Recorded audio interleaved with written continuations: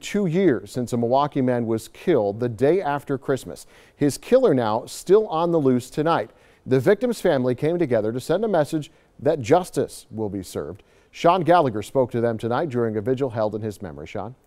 It was an emotional night near 39th in Michigan where 27-year-old DeAndre Allen was killed 2 years ago. Now, there hasn't been an arrest yet, but that won't stop his family from continuing to seek justice.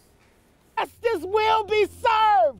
It's a seasonably warm night in Milwaukee, but it doesn't compare to the fire burning inside Shannon Allen, determined to find the person who killed her oldest son, DeAndre. And if you're watching, turn yourself in.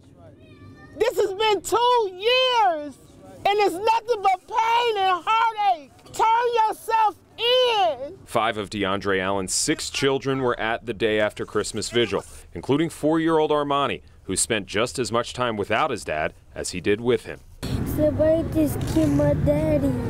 I will feel great because his kids can have closure. My mama can have closure.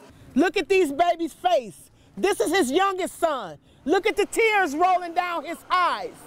Look at his oldest children. Look at his youngest child.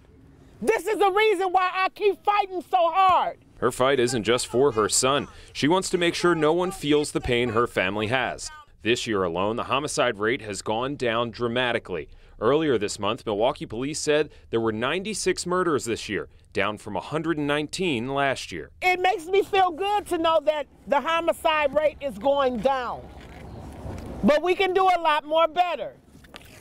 You know, the crime needs to come to a halt. And Shannon Allen says that she checks with police on the 26th of every month for updates on the murder. She says today police told her they know who they're looking for and they know where they're going with the case. So it's only a matter of time. Tom? All right, Sean, thanks.